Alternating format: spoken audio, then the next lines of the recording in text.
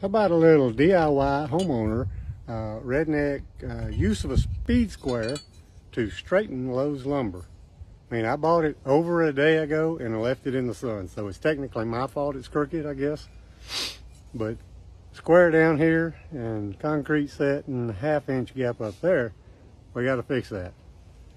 And here's how you use the speed square to do it. Pay attention. Fashion the death trap. And you use leverage, all leverage you got. Twist that bitch up there until it's right. Right? Now you use your speed square.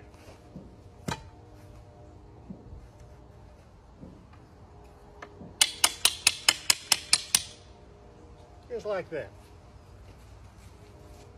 Yep. Straightens Lowe's lumber every time. Just get yourself a speed square. Good luck.